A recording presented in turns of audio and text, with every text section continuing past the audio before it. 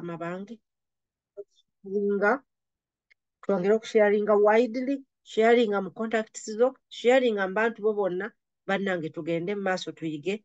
Mukama abampeera omukisa nga tuyiga olwaleero.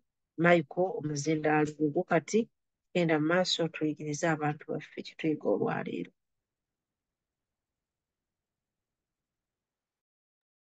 Mukama wange akazina Mukama wange akazindaalo nkeyanziza naye nti okimanyi bulungi saaliwo ku lwokuna kati wandibadde ombuulirawo we nakoma.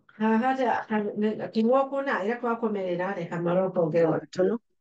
Ku Lwokuna twakomerera era nga twali tukyayogera ku setting goals nga tetunnakomekereza setting goals for 2024 nga tukolamu reflections nga bwe twajja ku mukutu guno ne ba campaigners baffe ne batandika okwogera mu biki omusomo guno gwe tukoze buli mwaka nga tugumalako twasalawo nti tujja twogere ku biki bye tubenefitinze mu musomo guno.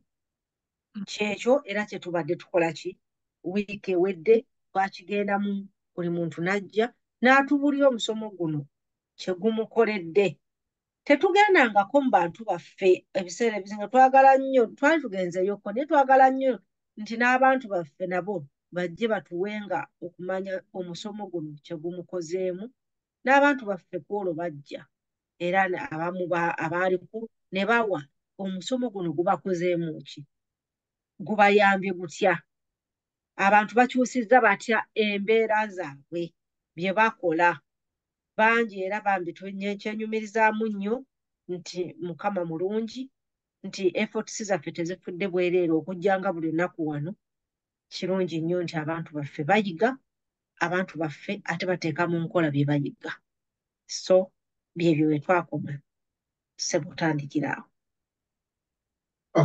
Mukyala Namande, banange mbabuuzizzaako happy new year buli muntu yenna tuli mu mwaka mujja.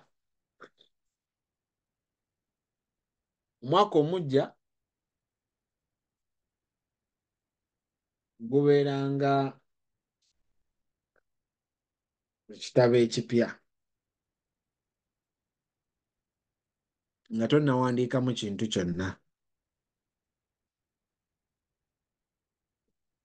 Oyina chance obeera nga kino kyekitabo kyo ky'oyina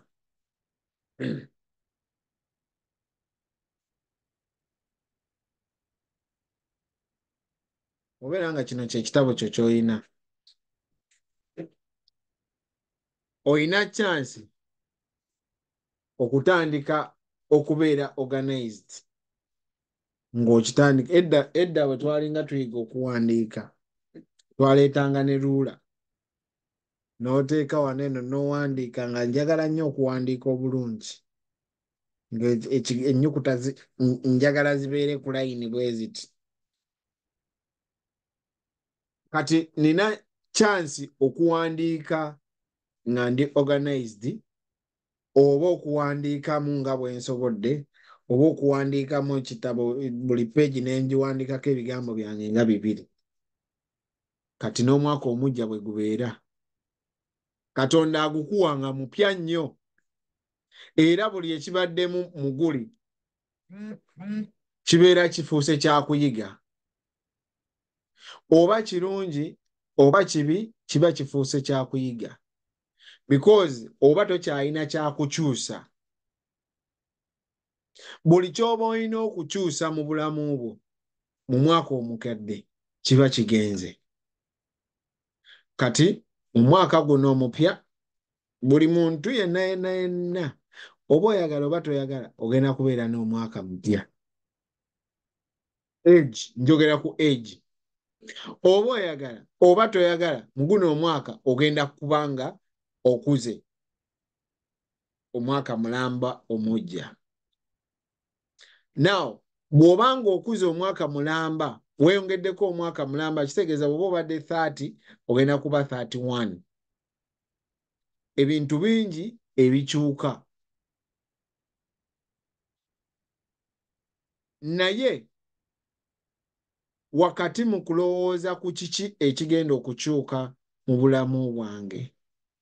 Wetwagala ennyo okulowooleza, okutegeka goals zaffe, okugamba nti kiki kye ŋŋenda okukola. Ebiseera ebisinga lulabika ng'olugezigezi.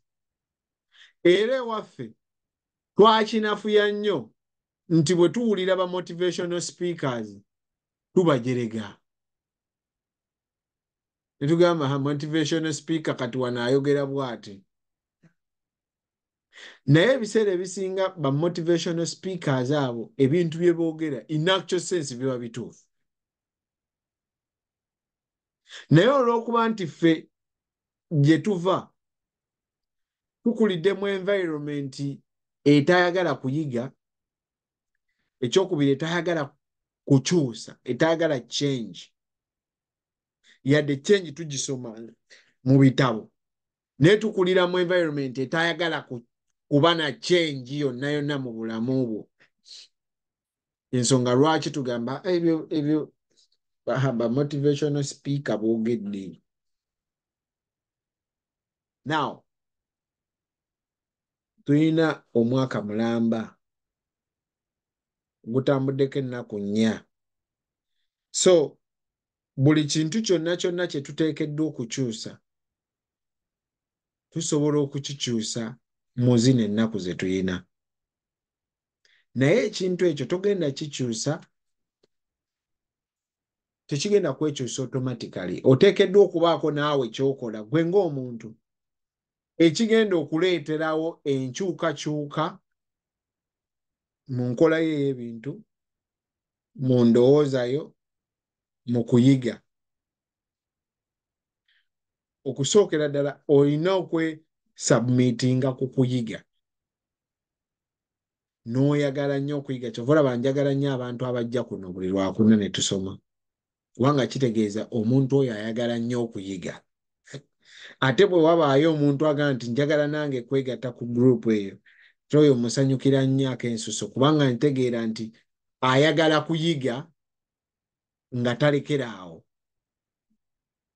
Because bwe tujja wano ne tugamba nti saving a sente, it is only one day, Olwokuna lwe tukyogedde.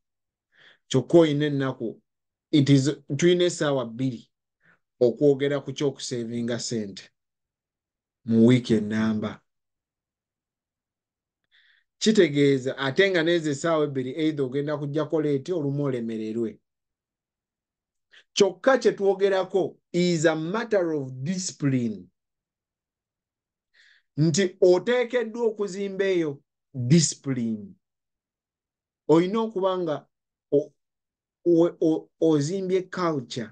Ne culture gye twogerako ey'okusavinga tetubadde naye okumala emyaka 2, 22, 3, 23, 4, 24, 5, 25 oba 7, 27. Kitegeeza we are trying to bring something new to you totabadde nakyo for the last 50 years. Of course tekigenda kuba kyangu. Kyova olaba nti ogenda kufuna oteekemu sente, osavinge sente, owulire nga kikumenya mu myezi 3. Ogambe naye bannange eno akawunti mpozi gye nteekamu sente mpozi ate nkole ntya egenda mpozi kunyamba ki nga mpulira enzita. Because tuzimba culture gye tutabadde nayo. Tuzimba culture ejjukira nti nina okubeera ne sente ku myaka 7. Naye ng'ezo sente nazitereka ku myaka 4. Ebintu bye twogerako twogera nti mu myaka 3 ojja kuba kino, mu myaka 5 ojja kuba kino. Kati nga gwe nnyini gw'otambuddeko tegannawera 5. Siffe abakugamba tukugamba ti mu myaka 5 egijja. Now ekyo kitwala discipline n'okuba nti buli kaseera owuliriza. So ensonga lwaki njagala nnyo okwebaza buli muntu afuna time ye n'ojjukira n'obeera ku musomo guno buli lwe gubeerako Olwokuna. Omwaka guno twagala kwongera kufuna results. Gundi ewedde session ya Thursday ewedde yali wagiraba nti yatukuwa results zetufunye. Omulimu gw'omusomo guno gwali gwakuleeterayo abantu ne bwe baba bataano bategeere nti okusevinga sente kikulu. Incidentally abantu abasevinze sente oba abatandise bangi n'okusinga mu bataano. So kuffe eyo already ebeera plus ku kye tunoonya, eyo ebeera plus. Now awo tuseeseetukawo tutya okulaba nti community naddala eyogera olulimi lwe twogera twongera ogimpactinga, twongera okugikyusa, si mu kusevinga sente kwokka naye mu bulamu bwaffe obwa bulijjo. Kati ezo goals mwezigwa nga weŋŋambye omwaka bwe guba mupya ky'ogenda okuwandiikamu kye kidetermininga ekitabo kino gye kinaggweera. Bw'owandiika n'otandika ng'owandiika amanyukuta manene kitegeeza ekitabo ogenda kiggwasaako mangu ng'ebyoyagala owandiika tebinnaggwawo, ate otandika kiringa wonoofuna peegi n'ogenda ng'owandiika ogenda okutuuka wano ng'olaba ebintu by'olina okuwandiika bingi, ka space k'osigaza katono, kati n'otandika ate obufuutiika kubanga tewalina planning.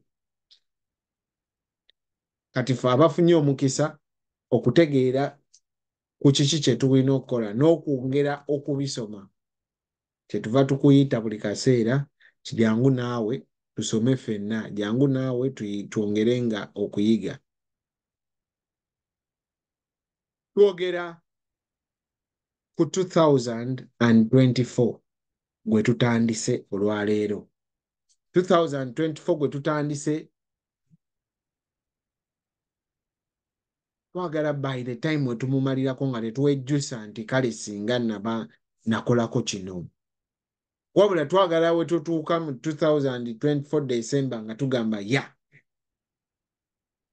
I am somewhere. Sinatuuka gye njagala naye we ntandikidde si wabi. Ekyo kye tunoonya. Ekyo kigenda naki n'okuzimba goals ze twayogerako oba ze tuzze twogerako. So olwaleero era njagala tukozese omukisa guno okwongera okuzimba n'okwejjukiza ku biki bye tulina okukola.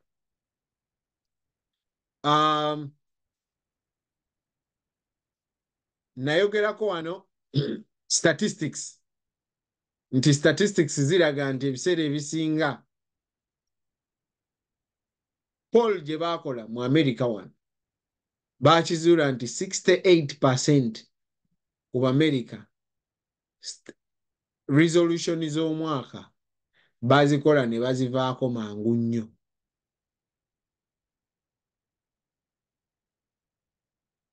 Nti omwezi gwa January kugenda okuggwako nga tebakyazijjukira. Kati ekyo kye twagala okukyusa. Naye ekyo kiva ku ki? Kiva ku kuba nti goals olumu ze tusetinga ziri unrealistic. Goals ziri unrealistic. Yensonga lwaki oteekeddwa okutemaatema mu goals zo. N'ogamba nti okay, njagala mu myezi 3 ngenda kuba nina kino. Egyo ne giggwa myezi 3 egiddako, myezi 3 egiddako, myezi 3 egiddako. Kitegeeza nti bwe mbanga nsetinga ekyokukola kyenjagala okukola nina time frame eri okumpi. Ne bwe kiba kinnemye nsobola kipushinga to the next time frame. Ebiseera ebisinga ensonga lwaki bitulema eri because tukiwa time frame nene, kigenda okutuuka mu time frame eyaluli nga twakyerabira. So njagala okwogera ku smart goals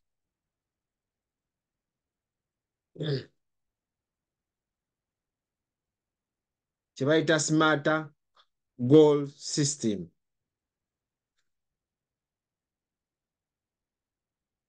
Kye bayita smarter goal system y'engeri y'okukolamu goals zo, okuwandiika goals zo, naye nga goal ezo nga ziri nga nnyangu okukola okuba okufuna. Kati kye tugoberera kye bayita smarter goal system. Smarter goal system efunza kigambo SMARTER, smarter goal system. Nti one, S, tuoba okola goals zo zino oteekeddwa okubeera specific. Ebiseera ebisinga goals zino zitulema olw'okuba nti tetuli specific ku ki kye twagala. Buli lwe njogera wano ndifferencinga nnyo ku katabo kano ke bayita Think and Grow Rich.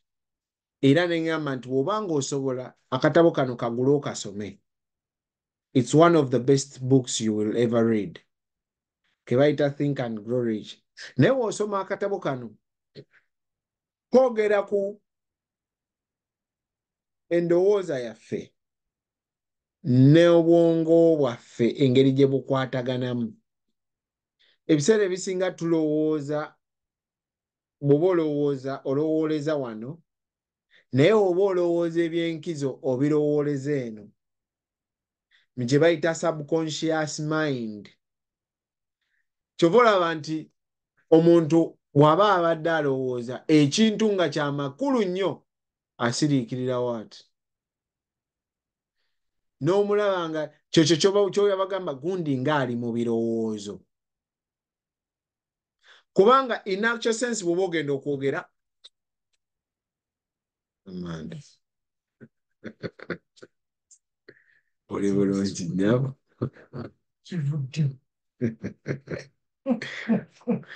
Ebiseera ebisinga bw'oba ogenda okwogera oba okukola ekintu oba olowooza, you think. Lwakuba nti nno okulowooza okwo kubeera spontaneous, okulowooleza ku seconds, microseconds. Nga Namande bwagala kanzigulewo mukange.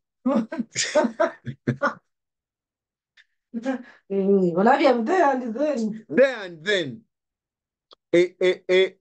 Kati bwe mba njagala okulowooza ekirowoozo ekisukkaawo, tova olaba nti ngenda kutwala ebirowoozo mbibbe mbijje wano mbitwale ku level eddako. Kati ntandika obwongo okubusindika mu subconscious mind yange nga yeerowooza kiki kye njagala okuba. Omwaka gutandise njagala kubeera wa?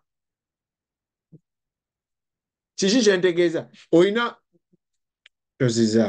Oyina okutuula mu meeting naawe you as a person n'ozibiriza bwoti oba gwe n'omukyalawo mutandika okulowooza kiki kye twagala. Then ezo subconscious minds nezeegatta ne mulowooza nnyo, wabula nga kye mulowooza kye muwandiika. Naawe mu kulowooza okwo okukola goals, kino kye nja ngamba mulina okuba nga muli specific. Just write down something. Okulowooza by'oyagala okukola olina okubiwandiika. Okuwandiika kuno tetulabanga eby'okwejalabya, tulabanga ebintu by'abazungu. Naye buli lw'olowooza nti ebyo by'abazungu ogenda fiirwa ebintu bingi, kubanga abazungu bantu ate ensonga lwaki batuleka nti tuli mu operation terituleka. So wano kyenva ngamba, for example, if you want to lose weight, how much weight would you want to lose? You have to be specific. And how much would you want to weigh at the end of the goal? So bw'oba owandiika goal yo, tugambe nti oyagala kuluzinga weight, olina okubeera specific n'ogamba nti ku nkomerero ya myezi 3 njagala mbe nga nduuzinze paundi 15. Okay? Now you're thinking, njagala mbe nga nduuzinze paundi 15. Kati ky'ogenda okuwandiika wansi, ogenda kuwandiika nti I weigh this much today ku lunaku bwe luti. Oba ntegeerekeka nti leero nzitowa obuzito bwenkana bwe buti, naye nga deeti gy'oyogerako ya maaso. Now there you are specific. By'oyogerako byonna biri specific with what you want to do. Ngenda kuluzinga 15 pounds, naye njagala nzibeere nazo ku lunaku bwe luti nga nzitowa bwe ziti. Then write it down. That is being specific. Then measurable. Your goal should be measurable. You should be able to track its time. Enokuwanga eri tangible. Nga ne woga nti njagala kuweyinga oba kanjogerere mu sente, njagala kutereka sente bwe ziti. Ti mu myezi 3 njagala mbe nga neeterekeddeyo $1,000. Mu myezi 3 njagala mbe nga waakiri ntereseeyo $1,000. Now you are specific and goal yo eri measurable. Kitegeeza nti bwe mba nga njagala kutereka $100 mu mwezi, kitegeeza buli mwezi nina okuba nga nina $3 bye nteeka ebbali. It is measurable. You can track it. Guno nno omwezi mbadde ngambye nti nkola ki? Nina okutereka $3 naye biganye, nina 2. Anyway, kati ogwo omwezi oguddako nina tereka 4. Kitegeeza you're measuring. Then actionable. You write a goal that is actionable. Make it clear what are the actions you're going to take to achieve that goal. Kiki ky'ogenda okukola ekigenda okukuleetera okwachivinga ekyo ky'oyagala mwaka guno. Nga onoga nti njagala kutereka $100. Kitegeeza buli mwezi buli wiiki nina okutereka $3. Kitegeeza ngenda lekeraawo okufuna Duncan chai nve naye waka mu kikopo. Bwe ndekeraawo okunywa Duncan mba nsevinze $8 buli lunaku. Bwe nsevinga $8 buli lunaku, kitegeeza mu nnaku 24 mba nsevinze, oba mu nnaku 3 mba nsevinze $240. Actionable. Goal eri actionable. Era nsobola ojja articulatinga nenga kino kyenkola. Then relatable. Jukira tuli ku kigambo smarter. Relatable. Your goals should be relatable to your life. Aba TikTok nga banzisa ebirabo n'abimalawo. Mwebale nnyo bannaye lwakuba simanyi bikyannemye okutegeera naye nja bitegeera. Goal yo eteekeddwa okuba nga eri relatable, nga erelatinga n'obulamu bwo. Your kind of life. Toyinza gamba nti omwezi guno nja fulumyayo oluyimba. Toyimbangako. Naye nze nagamba omwaka bwe gunaaba gutandika nja kutaayo oluyimba lwe bayita gundi. Oluyimba lwange lwe bayita eno wanyiga lwe natadde nalukola mu mwezi gwa 10. Wabula nenga nti omwezi bwe gunaaba gutandika nja kuta oluyimba. Omwaka bwe gunaaba gutandika nja kuta oluyimba. That is a goal that is relatable with my life. Think about where you are now. Your goal should be one that is accomplishable at your stage, especially if you are new to setting goals. Stretching a little bit is always good. Make sure you leave your comfort zone. Oteekeddwa okutandika okulowooza, okay, njagala kusevinga $100 mu myezi 3. Kitegeeza byengenda okukola byenneewaayo okukola okusobola osevinga $100 bikwatagana n'obulamu bwange. Kiki kye ngenda okukyusa wano? Nga bwe njogedde ku kukyusa nti nnyinza okugamba kanve ku Duncan gye mbadde ngula buli lunaku $8. Ezo sente nzitereke. Oba nnyinza okugamba nti okay, kaakati kye ngenda okukola kampikingeyo shift, ng'eyo shift egenda kumpa $40 oba $20 per hour.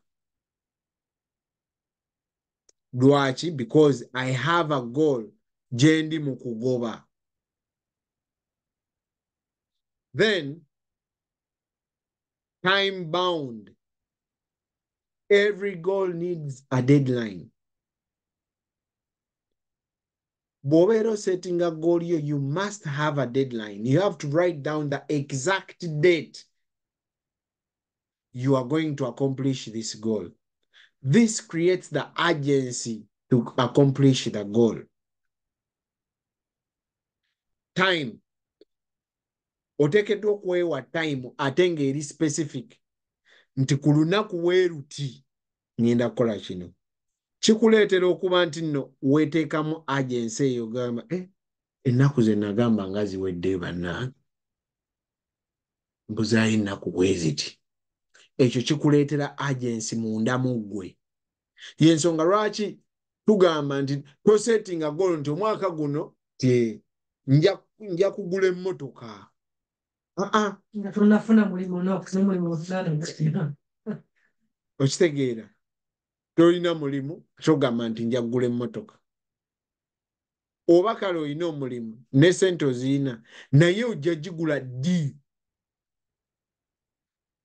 Kati woba osettinga goals zo olina oga nti okay, omwaka gutandise nti mu mwezi gw'omukaaga ng'ennaku z'omwezi 8 ngenda kugula emmotoka. Kati tokirowooza bulowooza, kiwandiike wansi with a specific time. Ng'ennaku z'omwezi bwe ziti mu mwezi bwe guti. Kye tuyita time bound. Kitegeeza nti otandikidde eri to run backwards. Oyinako time gy'ogoba.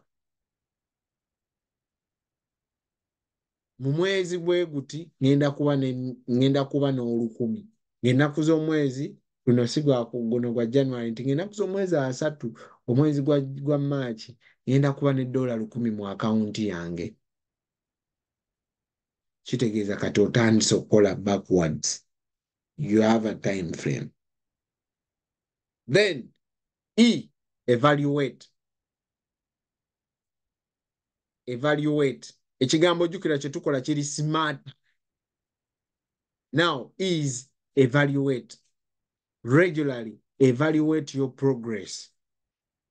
It's better to evaluate your goals every month and read them every week. If not, every day. Evaluating a goal zo ogambe nagamba ngenda kuba ne $100 mu myezi 3. Naye n'akatambulako ennaku 12. Ntuuseewa. Ninamu mmeka? Nga nkyali wansi neetaaga nno okwongezaamu budde bugenda. Olina okweteeka ku pressure. Ekizibu kyaffe ebiseera ebisinga olw'okuba omanyi teri ajja kukuba. Ensonga lwaki toteekawo eyo pressure. Naye woba oyagala okutuukiriza goal zo olina okweteekamu pressure nga gwe banaakuba nga tozituukiriza.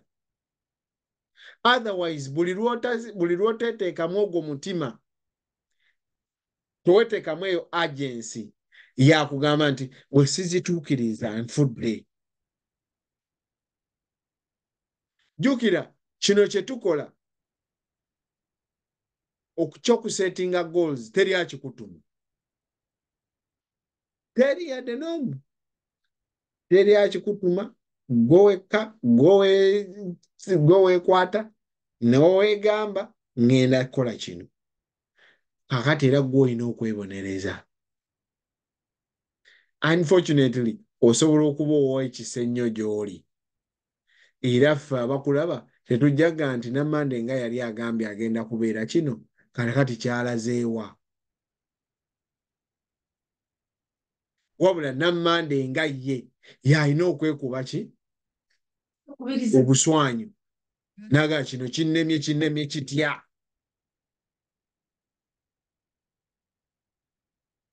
So evaluate regularly, goals zange zituuseewa, bye mbadde nina nkoze ntya. Kyetuva tugamba nti ezo goals first of all ziwandiike wansi. Kiki kye njagala? Njagala kubeera bwe nti mu nnaku z'omwezi bwe ziti, njagala ku famire yange njagala ekole kino ennaku z'omwezi bwe ziti. Bw'obanga tokituukiriza, it's okay. Teri agenda kukuba. Wabula, you shot for the moon and you landed among the stars. Wali ky'oluubirira. Wagambye nti njagala $100 myezi 3. Wabula emyezi 3 ne giggwako ng'olinawo 8. Awo kitegeeza olinawo otuuse. Okusinga atasetingidde ddala kitegeeza emyezi egyo 3 gigenda tuuka nga talinawo yadde 2.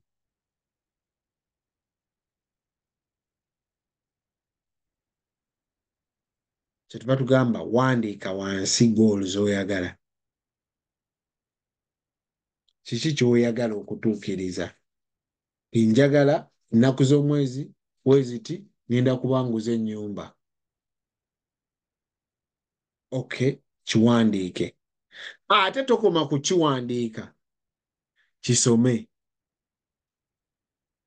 Nga bwe nayogera ku statistics last time, ebiseera ebisinga ebintu byonna byonna bwe tumala obiwandiika ng'obiteeka mu katabo, kati omwaka bwe guba gutandika omulala gwako oli mu December, akatabo kange ke mpandiikamu goals zange oba nakateeka wa? Katabo kange wakalabako kali awo ka bbulubbulu. Kati kitegeeza ezo tewawandiika goals. Goals zo oteekeddwa kuzitunulako. Kyetuva tugambye read them every week, if not every day. Ziteeke wantu wola. Bw'ojja wano mu office yange n'otunulako ku kisenge wano eno, olaba naba TikTok kambalageyo. Sigenda byonoono olowooza.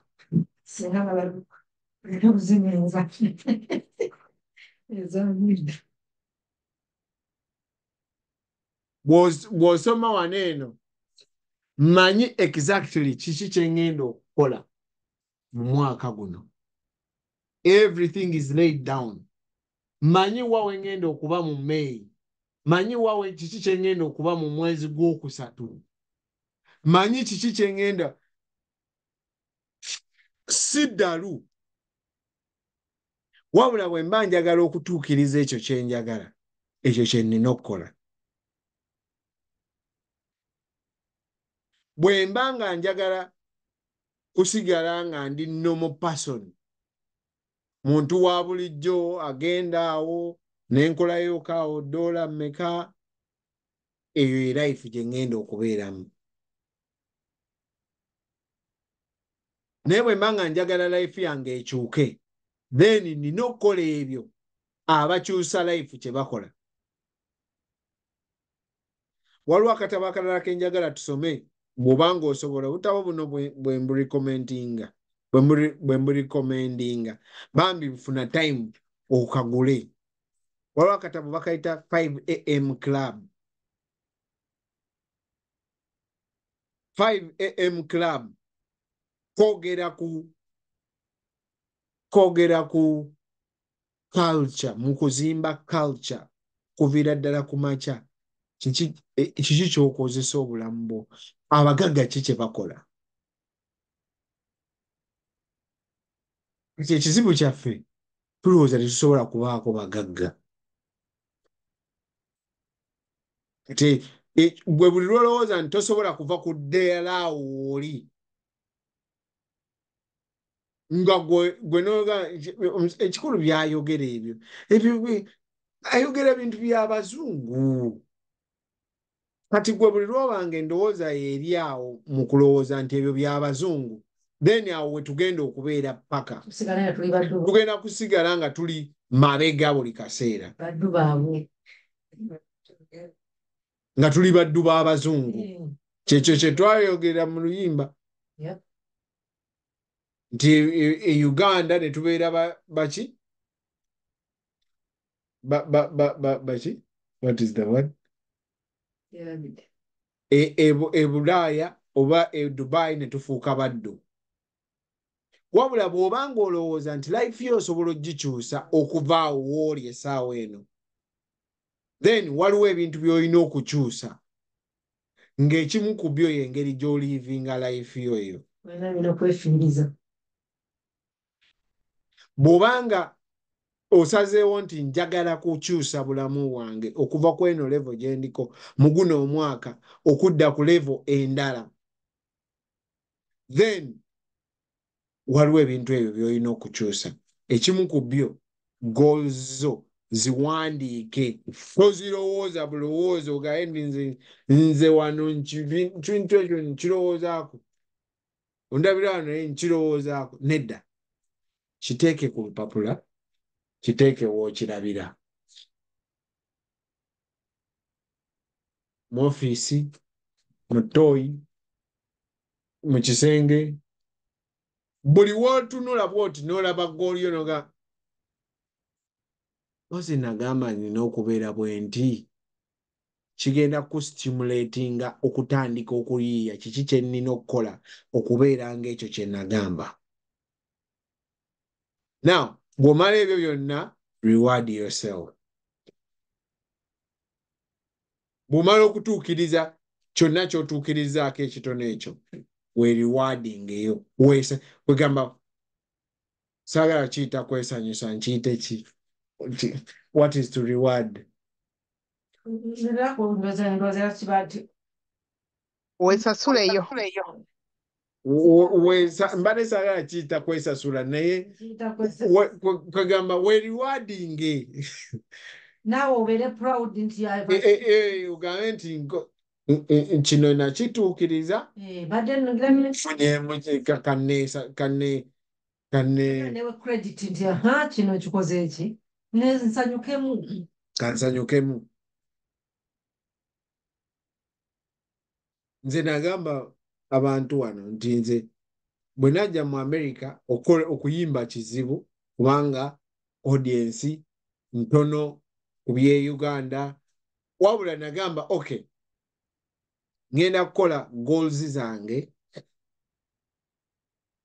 eza mid-term, naye buli lwe ndituukirizanga mid-term goals zange, I reward myself with a concert. Kubanga njagala nnyo okuyimba awo ne neesanyukiramu ne ngamba nsanyuse, abantu basanyuse. I am rewarding myself. So oyinza okuba nga gwe ekyo okwerewardinga that makes me happy. Okulaba nga abantu bazze ne bagamba mwana atuyimbidde, it makes me happy. So I am rewarding myself kukukola kwange ennyo. Kati naawe gweoyinza okuba nga ekikusanyusa is kola kutambulamu oba ku kyonna. Oyinza okuba nga weewaamu kawayini Biyinza okuba nga we rewarding after accomplishing a specific goal. Reward yourself. It's okay to celebrate because it will drive your momentum eya goal eddako okugamba nti nina okwesasula, nina okweriwadinga, kati kankole nnyo ntere ne rewarding era wootakituukiriza weebonereze.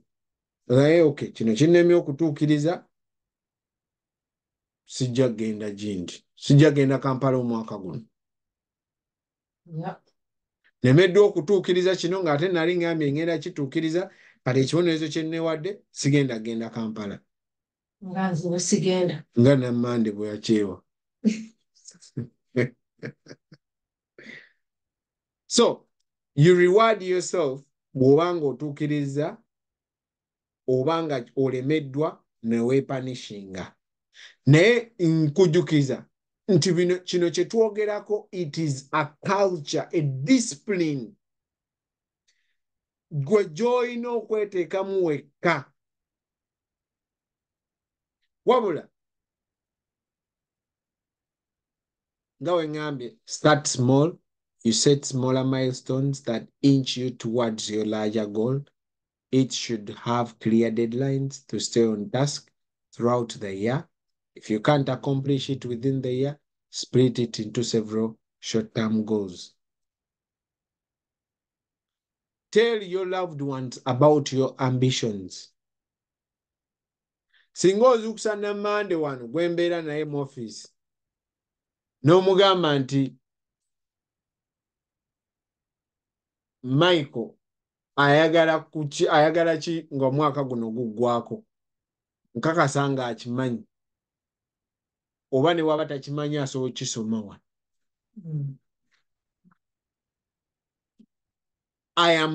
Bakiyita declaration.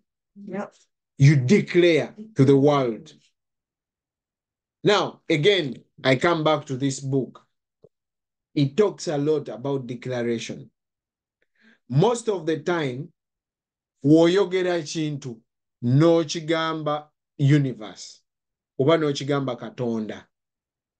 Katonda ekintu kyakifuukako amafuta. Ogenda okulaba nga kituukiridde. Kyova olaba nti ky'omusaba kyakuwa. Era ensonga lwaki tugamba nti ate tokisussa kugamba nti njagala kufuna miliyoni nga tonnatandika yadde okufuna emitwalo 10. Kujjawo ng'onaakuba lotale. Olina okuba ng'otandika n'ogamba nti omwaka guno nina okufuna emitwalo 10. Mukama mpaayo ekintu nga ngenda kufuna emitwalo 10 omwaka guno. Kati wofuna emitwalo 10, then mugaye nti Mukama emitwalo 10 olabe nga bwe wagimpadde, kati lwaki toyongeddeeko 5? Guno omwaka lwaki tompadde 2? Bw'omugamba 2 n'akuwa 15 era awo kale. So, abantu bo b'obeera nabo, making sure bamanyi. Lwaki balina okumanya? Si bonna of course. Naye lwaki balina okumanya is because of accountability. Onoogamba nti nagamba okusevinga $100 myezi 3. Nammande nakimugamba emyezi 3 we ginaggwako nga ngenda swala. Ekyo kigenda kuleetera okukola ekyo ky'oyagala. Nali ngambye nti nina okuwasa ng'omwaka guno guggwako, nina omukazi essaawa eno sinamufuna. Nkoze ntya? Kigenda kukuleetera okwekubiriza.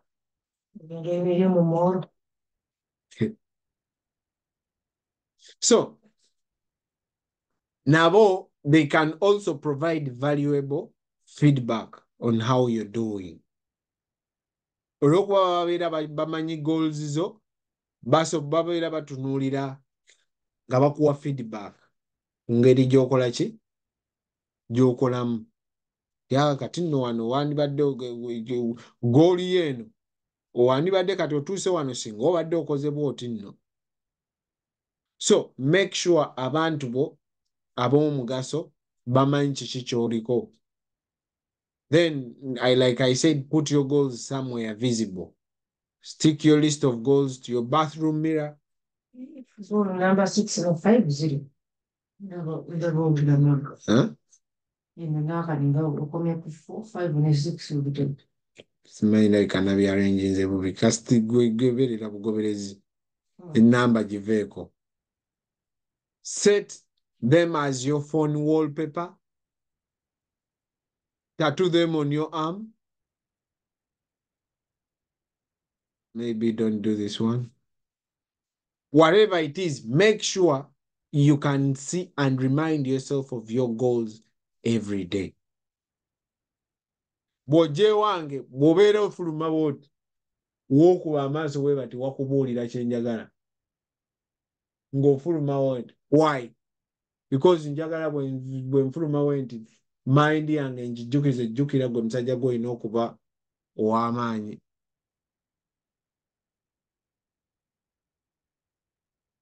So kitegeeza buli wamu ngenda nteekawo ebinzijukiza kiki kye nnina okuba.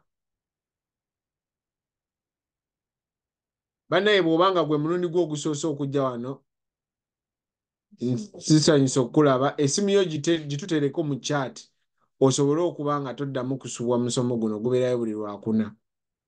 Bwe gubanga gwe mulundi gwo ogusoose okujja wano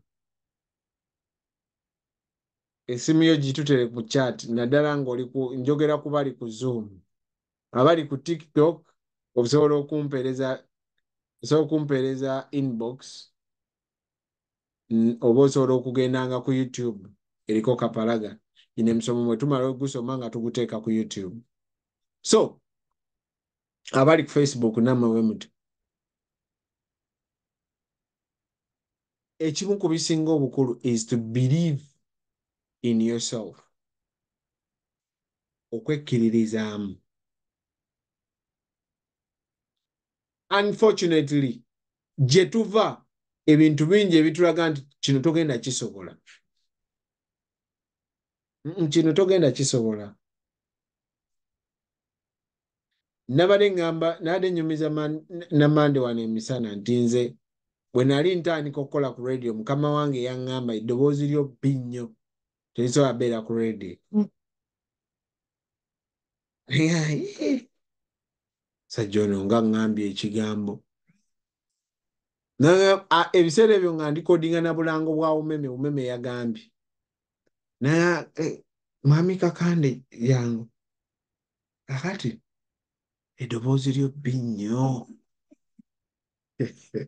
terisobola kubeera ku mpewo. Ky'oba okola oli producer bisigala mu production. Bw'oba n'akalango konna kw'oyogera yita gundi ne gundi weebali bajje ba recording. Saagala kuddamu kuwulira ddoboozi lyo ku mpewo. Ekyo nze tekyamalaamu kugamba nti omusajja bannange ankoze ekikyamu. Nagamba musajja ono nga njoze. Kati ngenda mulagako nti eddoboozi lyange lirina okuba ku mpewo ze. Oba nti ngenda mulagako. Era we nagenda ne ntandika okuyiiya eddoboozi lyange ndisa ntya ku mpewo ono kyali ate nga yaliyise. Ne ntandika okulowooza. Omulundi gwange ogwasooka okugenda ku radio ku mpewo tebanzikiriza. Wabula nagera bosi taliiwo, radio erina pate, nze nasigaddewo ntegeke ebyuma radio ereme kusirika. Ne ŋŋamba nti kati taliiwe. Ne nteekayo oluyimba ne nnyingirawo. Kabi nnyingiddewo ku radio yammwe bannange kino kisufu naye nga baŋŋamba omusajja ayogerera nga bamugamba eddoboozi yo teribeeranga ku mpewo. Kakati nze sikomye kubanga luli nali nkola kalango we baaligoberako. Kati sikomye na kalango. Ngenze ntandise n'okwogera ku mpewo live neŋŋamba kati njagala bagenda kungoba naye at least bangobe naye mbalazeeko nange waakiri egundi yange eyingidde mu byafaayo nti njogedde ku radio mukama wange ku mande akeera kumpita mu office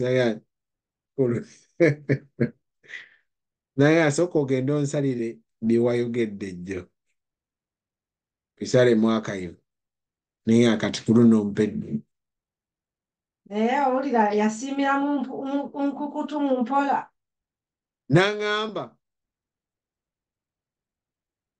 nakugamba ntya mukulu nemugamba mukama wange waŋŋamba eddoboozi lyange tolyagala ku radio naye radio eno yadde esirise ng'olimba luganya okkuba neŋŋamba kati nkole ntya oba naye kanjogerewo naye nga mutuufu ne bye muwadde si bwe biri nga byawulikise oluyimba lwafeedinze bulungi nnyo presenta n'ayingira n'aŋŋamba bye wayogedde abazimbi bange baŋŋambye birungi kapale nkulaba ku tiktok eyo story ndozo ogimanyi yaŋŋamba bye wayogedde abazimbi bange baŋŋambye birungi eyo programu gikole okuva olwo nava ku radio simba nga nze omu ku ba top presenters kiki kyengezaako okugamba okwekkiririzaamu n'ogamba kino nze ŋŋenda kikola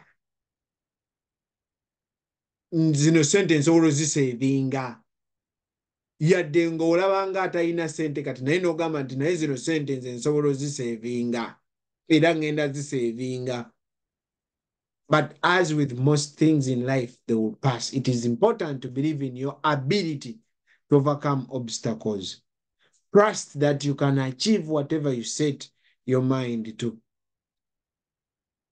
Nti buli lwolowooza nti ekyo nkisobola kikola aki okikola naye buli lwogamba ekyo kyabo kati ekyo nze sikisobola bwotyo bwogenda okuba. So wakati nga tusetinga goals okutandika omwaka 2024 njagala nnyo weesetinge ensonga lwaki njogera ku kintu tekistretchinga nnyo naye ate kikujja mu comfort zone gy'olimu. Because most of the time we want to be in that comfort zone. Twagala tubeeraawo nga tetukakaalukana tuli awo. Olina okweteekamu ekintu nga kigenda kujja mu comfort zone gy'olimu. Ogambe nti njagala kusevinga nina emyaka nkyaga nti ndaba ebudde bugenze nina emyaka 10 okukola. Mu myaka 10 njagala mbe nga waakiri nina emitwalo 10. Kitegeeza buli mwaka teekeddwa waakiri okusevingayo omutwalo. Kyokka kati oyogera ku kusevinga omutwalo already ofuna emitwalo 3 oba 4. Togwamu maanyi kulowooza nti naye kinaasoboka kitya. Awo wennyini wootandikira n'ogamba okay kati kiki neetaaga okusobola okusevinga omutwalo buli mwezi buli mwaka. Nti gwe omutwalo ze sente mmeka buli mwezi ze sente mmeka buli lunaku. Okay kati ntandise ntya. Ekyo kiva ku self esteem. Nina video ke nakola bali ku TikTok neza baakalaba nekagamba nti oli wa kitalo nga bw'olowooza. Stories ezimu Abaganda baazikolanga okutujjamu amalala. Unfortunately ne zitujjamu pride. Pride I think kisobola okuba amalala ate kisobola okuba okwekkiririzaamu. I am very proud of myself, but I don't have pride.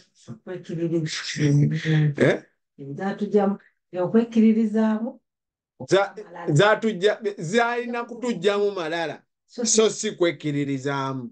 Kati unfortunately okubeera ow'amalala is pride, right? Kyokka ate n'okwekkiririzaamu is to be proud. Now fe tuconfusing ebyo ebintu bibiri. kati nze I am very proud of myself, but I don't want to be a proud person. Kati oluzungu awo nalwo lwatulimbamu, lwalulina ekigambo kyekimu okutegeeza ebintu bibiri ebiri directly opposite. Naye kyengezaako okugamba nti oli yagamba nti toli wa kitalo nga ggwe bw'olowooza. Twali tulabye abanene emirembe engalo ng'agezaako okujja okubreakinga amalala agakulimu agakulowoozesa nti you are over everything. However, ate n'abreakinga the pride, okwekkiririzaamu okukulimu n'ogamba wange bagambe siri wa kitalo munnange. Kyova nti tujja wano n'ova e Uganda n'ojja mu America n'obeera so submissive. Kwegamba nga omuntu asobola okukola ekintu n'osirika. Wange abo Abannayuganda bo tebakola ki? Talina kyajja kukola. Kubanga y'engeri gye batukuzaamu. Naye ng'ate si bwe tulina okuba. Olina okustanding out n'ogamba kino sikkiriziganya nakyo, mutufuze bubi, sigenda kikkiriza. N'obeera assertive. Naye ate nga mu kubeera kwa assertive ate tokola ki? Toli aggressive, webale nnyo namandi wasoma oluzungu. So kati unfortunately kiri kye batujjamu ate kikubiramu ekirungi yadde okukireeta kirungi. So we want to believe in ourselves, okutegeera kiki kyendi. Kino nkisobola, nsobola okubeera bwenti, nsobola okubeera ne ekintu bwe kiti. It comes back to what do I want? Kiki ky'oyagala okuba? Obulamu bwe oyagala bubeere butya? Oyagala butambule butya? What do I want out of life? Osobola okusalawo gwe obulamu bwo ne bubeera west, nga bw'owenywera omwenge gwo n'otamiira n'ogweri. Niyagala mutaba kitaani kya gundi yatuzaalira ebyana biri wano ku kyalo. Kyana kiri kuno ku America kinywa omwenge ne kitamiira ne kigweri. Osobola okusalawo ng'eyo ye life yo. Naye ate osobola okugamba no, nze life yange tegenda beera bweto boy. Life yange njagala nga wenjiruka. Naawo kiki kyenjagala? Life yange njagala ng'ekola kino, njagala ng'ekola kino, njagala ng'ekola kino. Bulamu bwange wento wenjagala obutambuza. What kind of family life do I imagine? Bwe ntunuulira obulamu bwange ne famire yange n'abaana bange njagala babeere mu bulamu ki?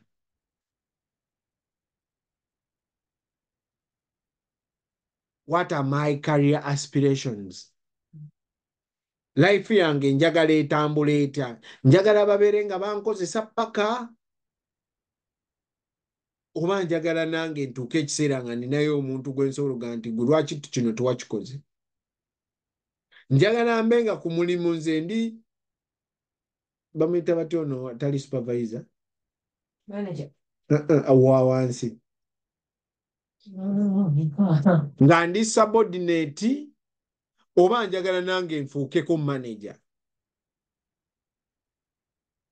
Because ky'oyagala ky'ogenda ofuna. Because when you say I want that, kitegeeza ogenda kukola ekintu kyonna ekigenda okufuula ekyo. What would I regret not doing before I die? Waliwo akatabo ke nali nsoma sijjukira linnya. Omusajja yayogera naga nti ku time ey'okufa otuulako okwo ku buliri bwoti. N'abagundi najja n'akulabako. But eyo time yesinga obuzibu mu nsi kubanga obeera olowooza ku kiki ky'otaakola. Kiki ky'otaakola? Noga kale ennyumba naye nogigula. Kati lwaki obaataawo osaagigula? Gundi yambuzaabuza. Kale, so you're thinking a lot about what you should have done. Unfortunately, you cannot change anything then. Ebintu byonna byonna by'osobola okukyusa osobola bikyusa kati, such that otuuka mu ekyo mweyo time you're proud, weebakawo oti n'ogamba ekyo nakikola, n'ogamba I am glad I took that decision. Naye kati tugamba munnange nno funa insurance, olina abaana munnange, ogenda kutuuka kakati n'otuuka ekiseera oli ku deathbed yo, obwana bwo obulaba buto bukukanulidde bukaaba, n'ogamba I wish ekintu kye baŋŋamba nakikola. Tokyalina ky'osobola kukyusa ku time eyo.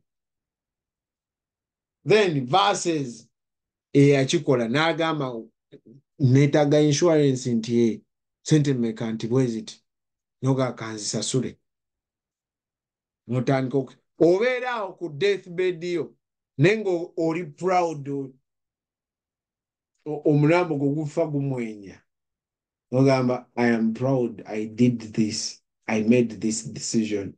Abo obwana bwange buli bwana buli munaku tebumanyi nti bulinayo sente, bugenda kweyagala because of the decision you made when you still had a chance to make it.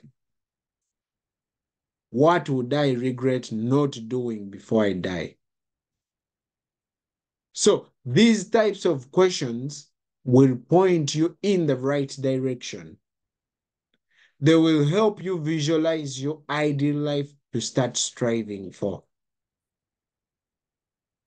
Think about what you want. Be specific with what you want to accomplish. As you think about it, those are the questions that you must think of. So, mpola mpola tuteekeddwa okubaako ne bye tukyusa. Mpola mpola y'engeri gye tugenda okukyusa obulamu bwaffe. Nga wentera ogamba wano nti we have a lot of time ahead of us and we don't have any time ahead of us. Kola nnyo ng'afa enkya naye ate ng'otegeka ng'atalifa. Because tomanyi ku bibiri ki ekigenda okubaawo. Kati byombi olina obyetegekera. Kwe kusetinga goals kuno kwe tuliko kwe twogerako. Waliwo ebintu bingi nnyo bye batagenda kugamba naye nga gwe wennyini gwalina okubyerowooleza n'ogamba omanyi kino nina kikola bwe nti, kino nina kikola bwe nti, kino neetaaga kino ne kino ne kino. Njagala nsomeyo course, njagala tereke sente, njagala nzimbeyo ennyumba, njagala whatever you want to do, kiwandiike wansi. Buli idea gy'ofuna kiwandiike wansi. Tuula mu meeting naawe. Otuula mu meeting, when you sit in a meeting with you,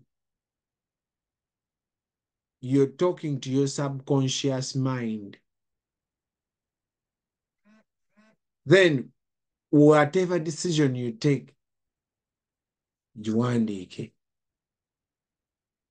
Omala owandiika ogambe ngenda kukola kino ku date wait.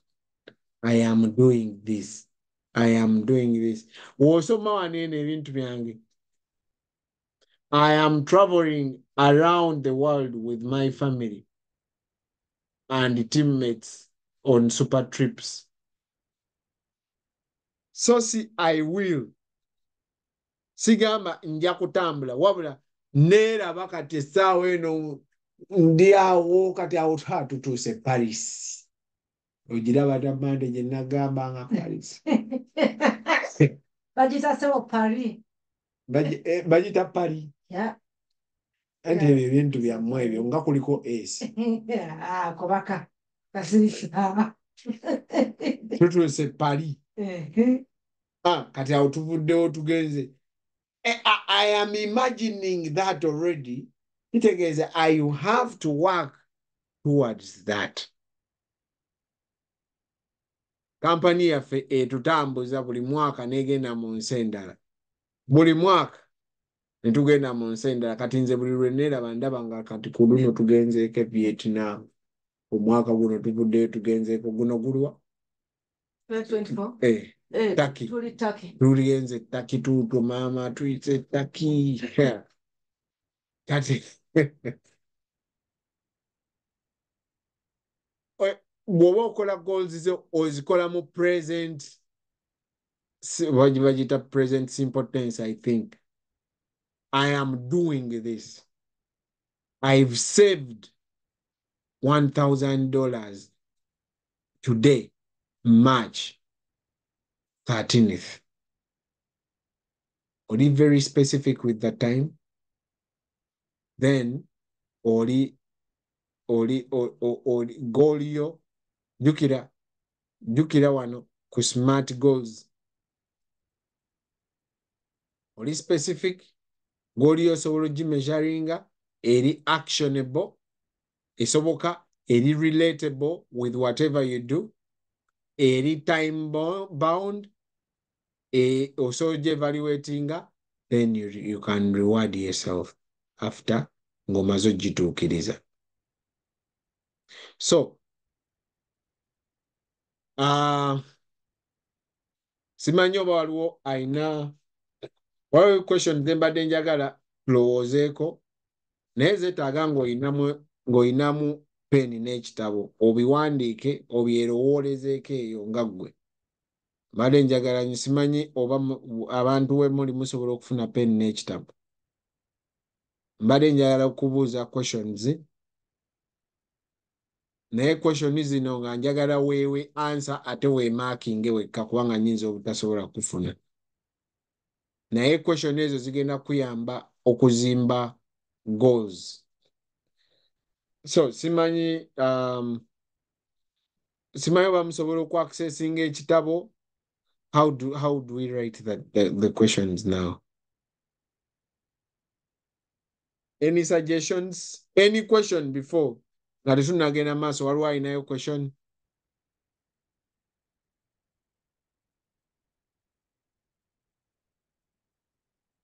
Waliwo alina question yenna unmutinge abuze?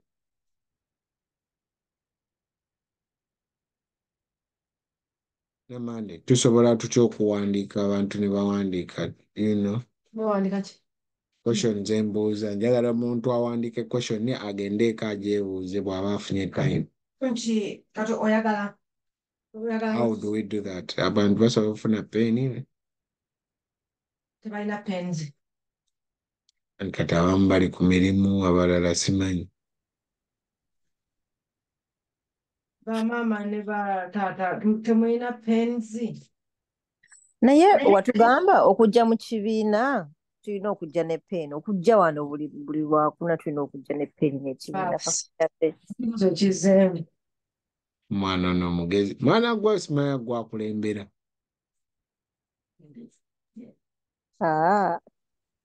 ne bw'oba osemba kasita mu kibiina kino oli ki? Okay. Ngenda kupozingayo questions naye mbadde njagala kusooka kufunayo question. Bw'aba waliwo omuntu yenna alinayo question.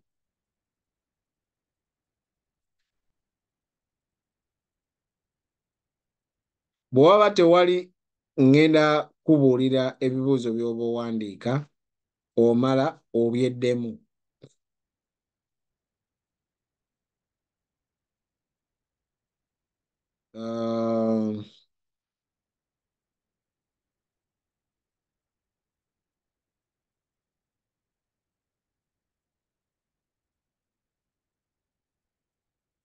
Ebibuuzo byange.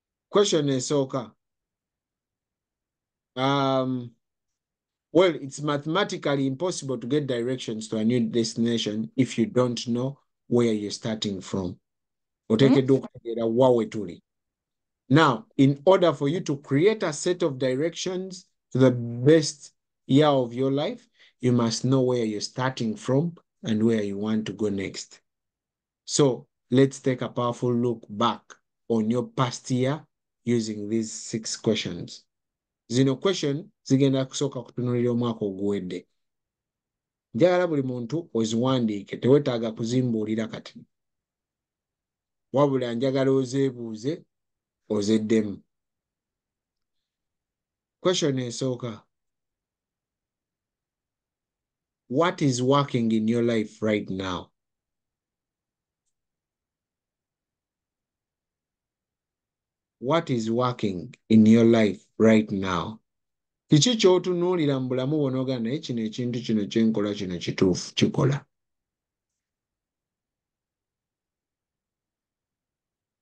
Question number 1. Bw'otunuulira obulamu bwo nga we ngambye njagala question zino ziwandiike ozeebuuze bwebuuza weewe answer weemarking. Question number 1. Question number 2. What is not working in your life? Kiki ky'otunuulira n'oga naye kino ndi ku kifu kino tekikola.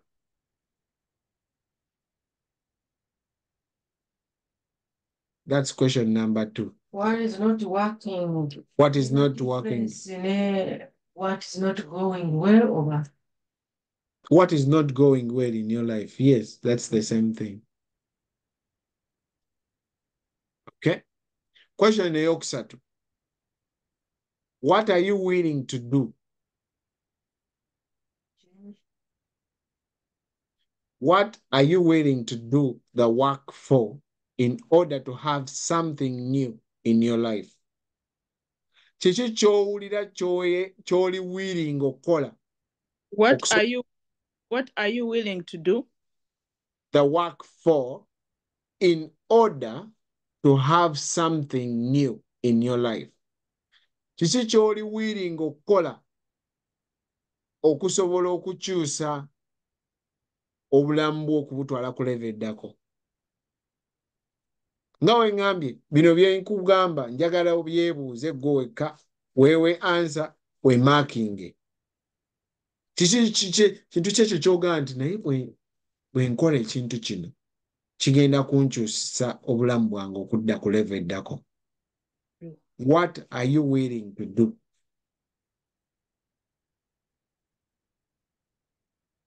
Abantu bonna mwenna abazze ku nnonga bwe mulundi gw'omupya ogusoose mbeebaza naye ne mbasaba bwe guba gwe mulundi gw'ogusoose Nakafuna amasini ya mwami omu yekka John Katerega. Bangambye John Katerega yekka ye yakateekawo essimu yo naye bw'obanga gwe mulundi gw'ogusoose okujja wano bambi tuyambe teeka essimu yo mu chat. Teeka essimu yo mu chat bwe guba gwe mulundi gw'ogusoose okujja wano tusobole okujjukiza nga tugenda tandika. So question number 3 ndowooza mugifunye. What are you willing to do the work for in order to have something new in your life? Question eddako. What are you not willing to do the work for? Kiki ky'ogamba nti kino bwe kibanga kye kintuusa ku level endala kansigale wano wendi? What are you not willing? Nti ekyo sijja kikola ekyo kyo siri kikola bwe kibanga kye kinnyongerayo Mukama nnyamba waakiri kansigale wano. What are you not willing to? What are you not willing to do the work for?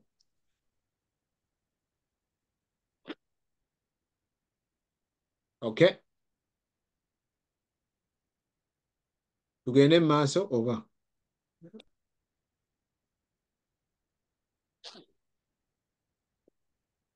Nabuuma Zaamu. Tugende mu maaso oba towandiika? Ali ku mulimu. Kati aba ali ku mulimu bino byenkola bimba naabikola bati. Dr. Semwanga. Dr. Semwanga ono yajja kuwona, right?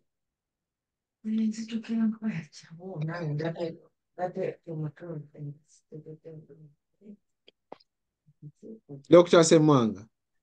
Wangi Sebo. Sebo oli bulungi? Sanyusa okukulabako n'okuwuliza. Nange okuwuliza Sebo. Ye Sebo. Nzeeko wano emirundi egiwera Sebo. Guno si gwe gusooka. Nzijukira nange ng'eyakulabako. Ani mpoza akuyinvitinga? Gwe wennyini. Alolabira nange. Kasite omulimu gukola. Namanda ayagala omwe ku ssimu ye naye akole ku mulimu ogwo. Gimuwandiikire ku chat. Kale nje giwandiika. Okay. Bye njogerako oli mubiwandiika ssebo? Ssebo. Okay. Tugende mu maaso. Genda mu maaso. Okay. Question endala. What were the highlights from the past year of your life? What were the highlights from the past year of your life? Sooka ojjukire emyezi 12 egiyise, ojjukire highlights ki ezaalimu mu myezi egy'enjawulo. Oziwandiike. Biki by'ojjukira bwe njogera ku highlights njogera ku ezo moment zoga ntya. Ennange. Mu mwezi gw'okunaawo maama yalwala. Maama yalwala. Eyo highlight. Oba Both good and bad. both good and bad, yes. Mukama yansomesa. Nakwata license n'engiyita. Ogwokutaano awo. Ogwokutaano awo nafuna accident. Mukama yansomesa. Namande yafuna accident. Gwali gwakutaano. Gwali gwakutaano. Gwakuna gwakutaano. Kwejo ebiri. Tekisesa. Yali etwala obulamu bwange. Namande yafuna accident naye kye yasooka okujjukira agamba kirungi nina polisi, kirungi nina polisi. Kati polisi. Amanyi lwaki nasigamba kirungi nina polisi nga mmanyi ti obwana bwange. Ne bamunaawulira ndi maama yafudde naye tebugenda kusigala nga nsonda nga kwekumugwa nga tebukyalina na fiizi zibuweereza. So ezo highlights ziwandiike okuviira ddala January paka omwaka we guggwako, genda ng'ojjukira kiki ekyaliwo. So onoomala ebyo kigenda kuyambako okugaidinga mu myaka egiddako. Question endala. What were the hardest aspects of the past year of your life?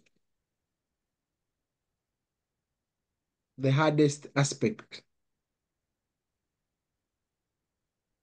What were the hardest aspects of the past year of your life?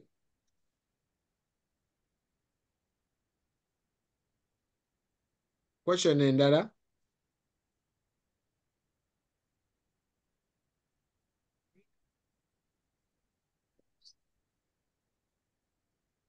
How many are there?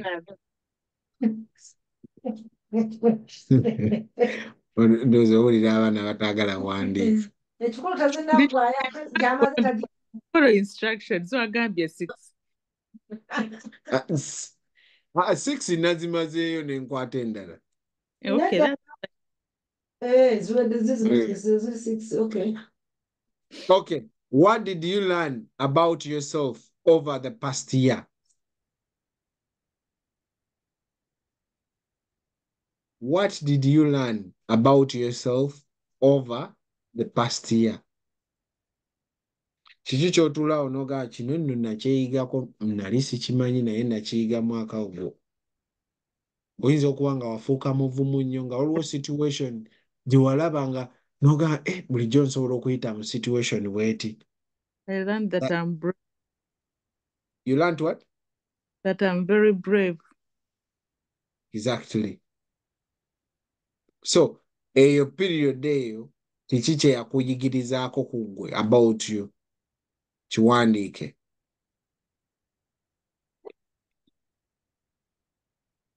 Then,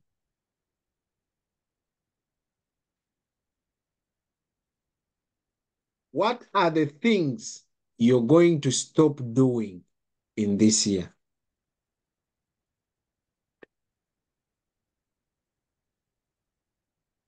What are the things you're going to stop doing in this year?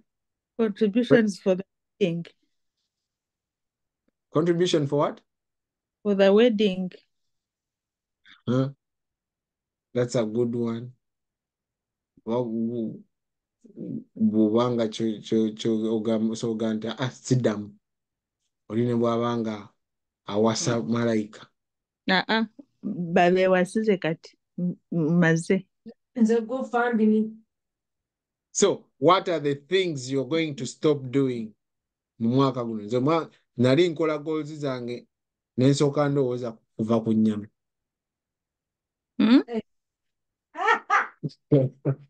Michael.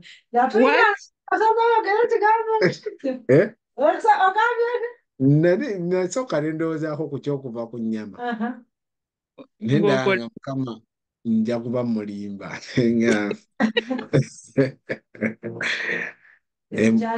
Ennyama y'embuzi eyo. Naawe kutawanya.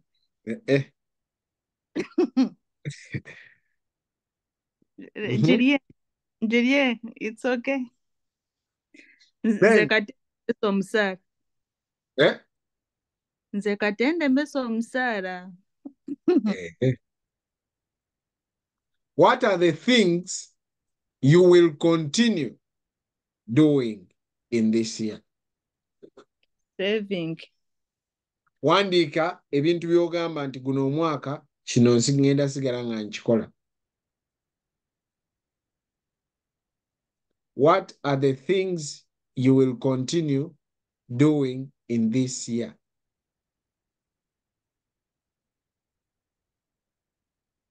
Okay. Then, what do you want to start doing in this year? Wali nasose, what do you want to stop doing? Okay.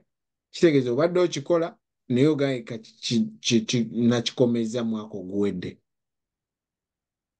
Then, what do you want to continue? Kitegeeza obadde okikola naye oyagala osigale ng'okikola. Then, what do you want to start doing? Obadde tokikola kati oyagala otandika okikola.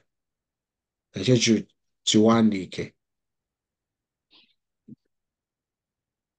Koye. So, bw'onoomala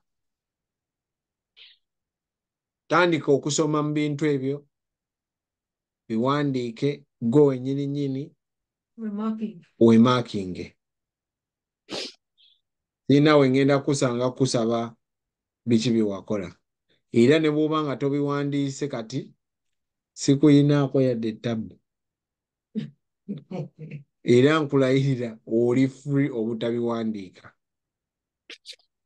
Wabula bye bimu ku bishapinga okuwandiika goals zaffe. Okay. Waliwo omuntu yenna alina question?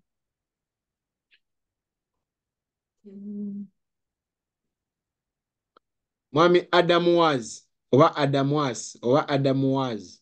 Tubuuzeeko sebo. Unmute.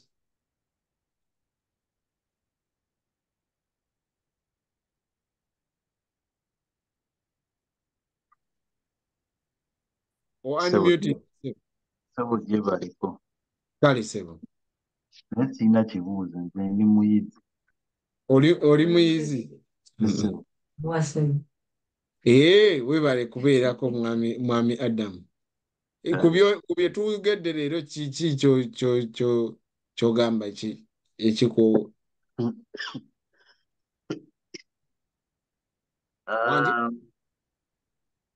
Nayingidde nga obudde buweddeyo naye bino goal setting bye ndiko kati. Okay. Kale webale nnyo okujja. Mwami Ada. Era gwe Adamu wasajja oba ne Adamu wasajja mulala? Yenze ssebo. Gwaliyingidde emirundi ebiri? Emirundi ebiri? Waliwo Adamu wasajja eyakajja?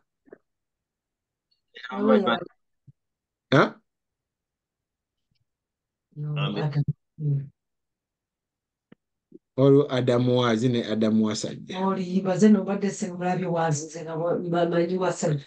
Mwami Adamu Wasajja ataddeko headphone yegwe Adamu Waazi.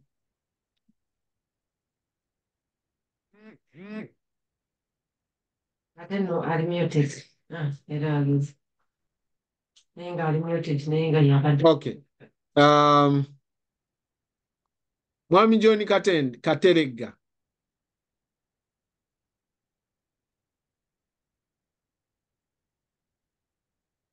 Mwami Kateregga.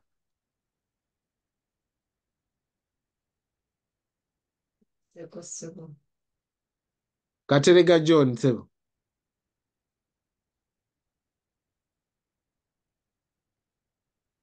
Okay. Tony. Ng'oyina iPhone.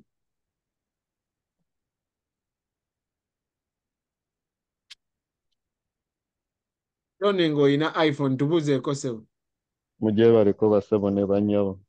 Kale Sebo. Oli wa mwami Tony? Ndi Washington, Seattle. Seattle, okay. Ani akuinvite nze wano? Zamu ye yainvite nze. Oh, okay. Webale kujja. Oyina ky'oyizeeyo leero mu bye twogedde? Kyenjize nti whether you set goals or not, the time will pass, so it's better to set the goals. Exactly. Okay, webale nnyo mwami Tony. Tajja wekka kyekyo kye tugamba abantu. Ndowooza Zamu ajja tuwa essimu yo twongere okukwatagana. Kale.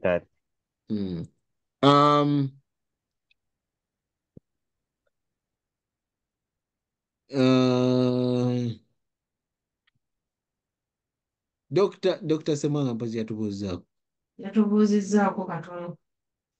Atubuuzeeko ekinene. Atubuuzeewo. Dr. Semanga atubuuzeeko ekinene.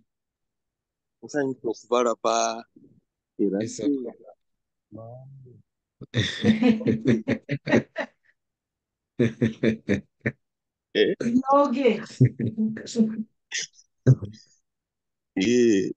Yesebo, kiki ekisinze okukwata omubabire ku bye twogeddeko?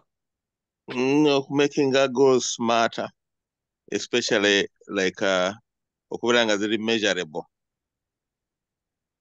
Kubanga usually tubadde tukola goals nga nte nja kukola kino naye nga gamba tosobola kukibreakinga down kikola kimeasuringa naye ekyo kinkoze kyekisinze okunsanyusa olwaleero ekyokumakinga goals nga ziri measurable. Okay.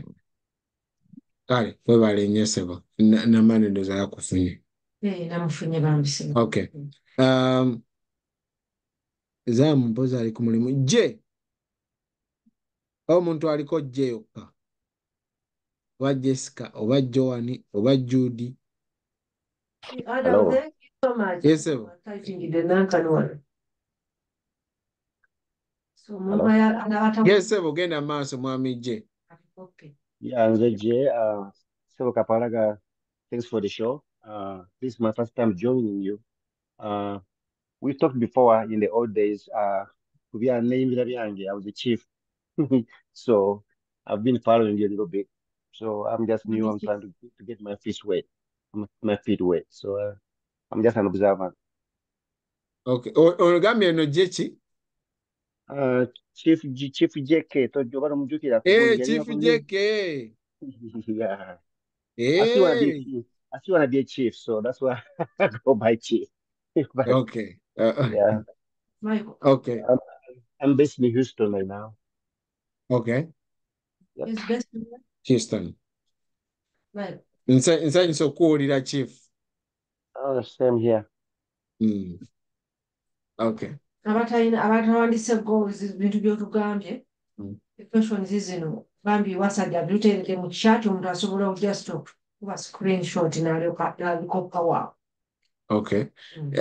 Nkyala Namanda agamba nti omwami Wasajja bye mbadde njogera abiwandiise byonna mu chat bw'obanga obadde waliwo ky'omisinze.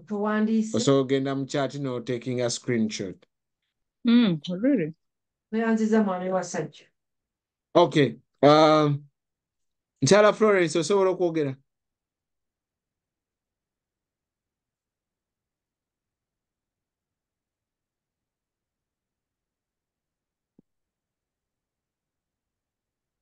Mukyala Florence.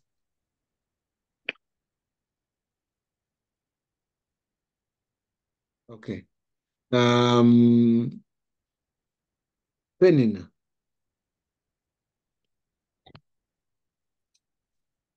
Penina. Penina. Go in. Penilo. Nze Kapalaga tompita byagamanya gaga bazadde bange ge batamba. Gonsinze mama. Penny. Tubuzeeko. Erina erinnya lyange liyite bulungi ndi bampita Penelope. Mukyala Penelope. Penelope. Yes, Penelope. Mukyala Kankwanzi. Penelope. Same ekitiibwa munnange. Mukyala Penelope. Nga bena mutamba. Wetobulanga wena mutamba. Kababeere bano bwe banaaba wano banaakubanza. Kiki ekisinza oku outstandingira okutuula meeting nange guno omwaka. Nina. Okay. Sitting in a meeting with myself. Okay. Let's say setting goals, guidelines for setting up our goals. Okay. Diana.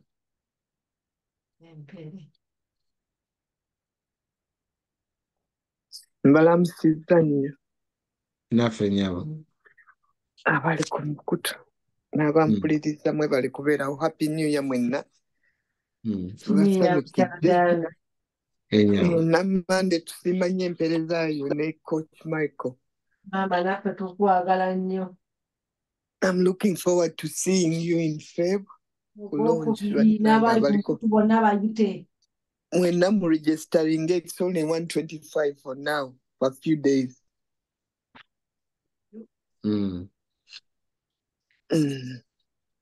Okay, kiki ekiko outstanding de mu bye twogeddeko? Setting goals for this year, writing them down and looking at them every day. Mbiteeka awentunulako buli lunaku. Okay.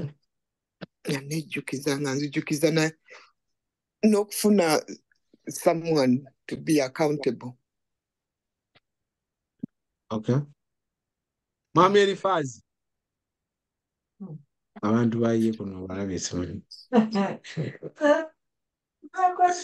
Abantu babaleeta obula n'okugamba nti obankandikire kwaliwa.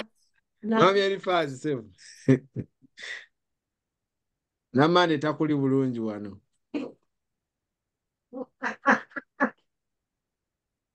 Elifazi alaika kumuli. Fazo tubuuzeeko. Okay, mchala net. Elifazi we unmute the doors. Mukulu Michael ne Namande Happy New Year. Happy New Year sevu. Happy New Year buli omu ali ku mukutu guno. So, mwebalo tuweereza. Amina. Oweddeyo. Bankubidde sijja nze gubakubidde so nina okulinda bambuuze. Sebo kiki ky'ofunyeemu mu musomo gwa leero? Bintu biringa bibiri ebyongedde ate okunyweza mu nteekateeka zange. Mubaddemu obuteesiima to reward myself. Olumu tukola obukozi n'olabanga ekyo ekiwedde n'olabanga ate agwanidde okwanguwa okukola ekirala naye okwesiima is part of something which kyembadde siwa makulu. Then waliwo n'ebintu bye nnina okwongeramu amaanyi ne ntandika omwaka nga am focusing. Ndabye ekintu ky'obuuziza mu kyoyogeddeko mu goals like kikyotaddewo oba kyonookola ng'ogenda kukyongerako. So mbadde nga nsoma nkola kino nenga I think this is the right time for me to say that I'm focusing on my research on this. Nekigattirako kyogambye nti kyozo goals zo zibeere part of your life. Nti ogatteko ekintu nga ddala kiri kitundutundu eri obulamu bwo. So kale bwe ndi ku kintu kyempulira nti mu bulamu bwange nkyagala nkikola nkyagala so kati kankyongereko ato kirisearchinga more deeper ndabe by the end of this year nga kintadde ku goal gye njagala. So it was a very good lesson for me. Okay. Yeah. Nako mwami Elfazi. Wangi. Ekibinja ky'abantu ky'otaleese wano mbadde nsaba osharinge nabo akantu ako olwaleero. Mukulu Michael, abantu be mulimu ogwo Namande gwambuuza bwe gubaako results ze gukoze gaba lipooti wa Namande. Mbeere kitundutundu mu mwaka guno nga nsiimibwa. Kwanza bangamba batuuka, so nkwegayiridde ssebo. Kale ssebo, jjajja muwa report. Webale. Okay. Namande kikyosembayo gamba ndowooza ku TikTok wano simanyi oba waliwo questions zesizeemu. MD7 agambe twagala kayimba ngenda kakuba ssebo. Fifi, Shamim Kakazi, Rikiom, Nachimuli 579, Kentalan, mwebale nnyo. Sebo Toyanzeege bannyabo ne bassebo mwebale nnyo twongere okuŋŋanga buli lunaku kubanga abantu bangi abandyetaaza okumanya n'ekyo kyokka okusettinga goals. Kubanga settinga goals kye kituwa omulamwa, kye kituwa okumanya wa gye tulaga, gye tutagenze bulungi ne wa gye tulaga mu maaso. Pozi ekinannema ndowooza kyenja okusimbako essira kwe kulaba nti goals zange otambula wano oba mu mmotoka n'oba ng'olinawo akantu kotimbye wano buli wamu okulaba olina ekikujjukiza. Naye ekijja okugaana kye kyattatu kaakati bwe mala okujja achiivinga ate nga nkisalako ntya. Naye nga tweyanziza nnyo Michael, tweyanzeege mwebale nnyo bannyabo ne bassebo abawuliriza baddewo. Tusaba omulundi ogujja twongere okuinvitinganga abantu. Omusomo gwaffe guno banna tegugenda kukoma kati wabula tutandika butandisi. Naye kitujja kutusanyusa nnyo bwe tunaakula ffenna tusitukire wamu gwe mugaso gw'omusomo guno okulaba nti community yaffe especially Ugandans omusomo kyekuva gubeera mu Luganda nti tulina extra musomo guno ogw'Oluganda okulaba nga tusitula community yaffe si Massachusetts yokka naye abantu kasitoba ng'oli mu America kasitoba ng'oli mu Canada nti bambi ne bannaffe abali outside these two countries tekibagaana kuwuliriza kubanga amagezi ffenna gatugasiza wamu. Twebale nnyo twebalege twekubirenga mu ngalo era twesunengako okulaba nti tufuna bye tuwuliriza ebituzimba. Nsaba Omukama Katonda abawe omukisa tuddemu okulabagana ku Lwokuna olujja. Omukama abeere nammwe mwerabe bannyabo ne bassebo. Naye katuwulize akayimba ka Michael kano ke yakatukubira bannange. Era ne bw'oba tolina mu kiwato ng'ekyabasudde kyeyagamba singa saanyina amazina singa nziramunamu oyinza okuyimba n'obibyamu.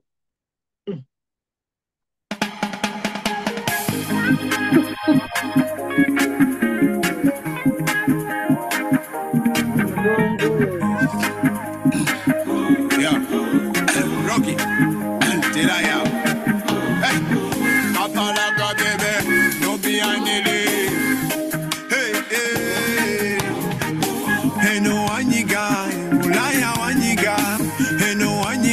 twangalana kudda kasibu neno wanyiga Uganda moto mugambyewo kyate tulina opportunity Saudi wanyiga ne Dubai wanyiga eno wanyiga nga twagalana kudda kanobe neno wanyiga Uganda moto mugambyewo kyate tulina opportunity kumanyizayo ku busente njagala nzire Uganda nundente emyaka gyemaze bulaya kitadde lekazire wakanange nekedde kigenda mu 10 emyaka gyemaze bulaya ebiganye nedda lekazire Uganda jala ngende ndabe ku mama wange jala ngende ndere ku mwana wange jala ngende nzenye ku lumonde omoche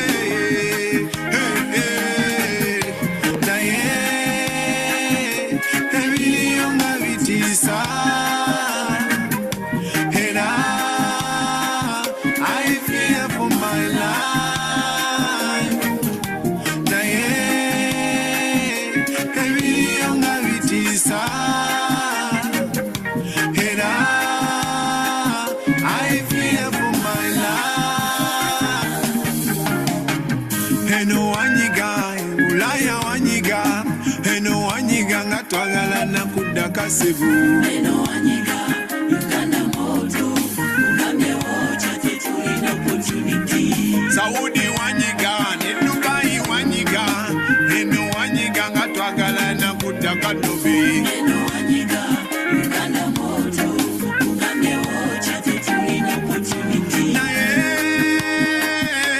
Uganda fetwa bachi twadduka Uganda kumirembe gy'abanyanya kati tudduka Uganda kumulembe gwa musaba twafukana momboze munsi yaffe ne tufukana baddu ku mawanga g'abazungu twafukana momboze munsi yaffe ne tufukana baddu ku mawanga g'abawalabu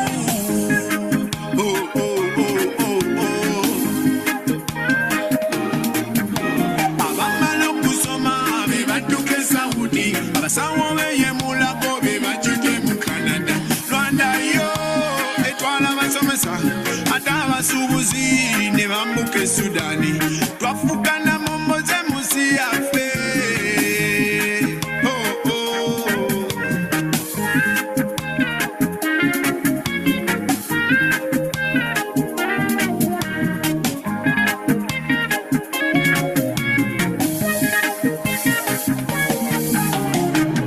eno wanyiga Bulaya wanyiga eno wanyiga nga twagalana kudda kasibu eno wanyiga Uganda moto ugambe wocha tetulina opportunity Saudi wanyiga ne Dubai wanyiga eno wanyiga nga twagalana kudda kadobi eno wanyiga Uganda moto ugambe wocha tetulina opportunity one day bigenda kuchuka one day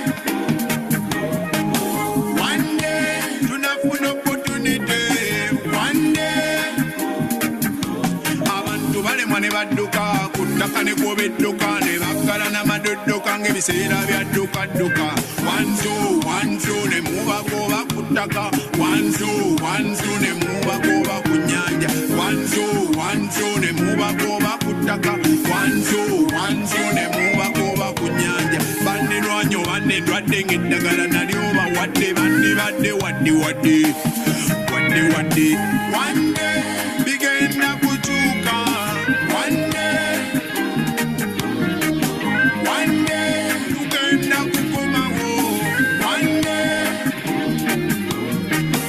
eno wanyiga Bulaya wanyiga eno wanyiga nga twagalana kudda kasibu eno wanyiga Uganda moto ugambe wocha tetulina opportunity Saudi wanyiga ne Dubai wanyiga eno wanyiga nga twagalana kudda kadobi eno wanyiga Uganda moto ugambe wocha tetulina opportunity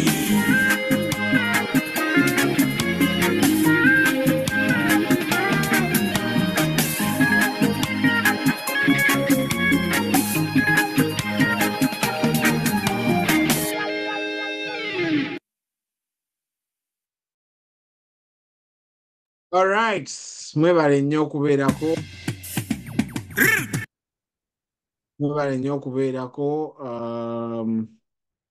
musobe bulungi tumiitinge nate olwokuna olujja.